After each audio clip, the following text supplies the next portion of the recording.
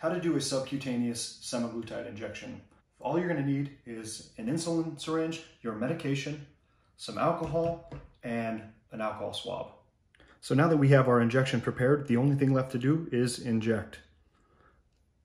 So we will take our alcohol swab and we will wipe the injection site.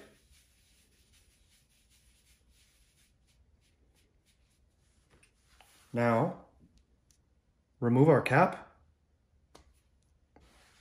Now, since this is a subcutaneous injection, we're going to be doing this at a 45-degree angle, just like this.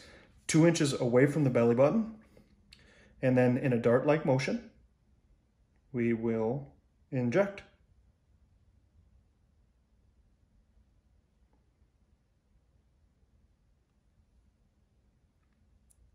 And that's it.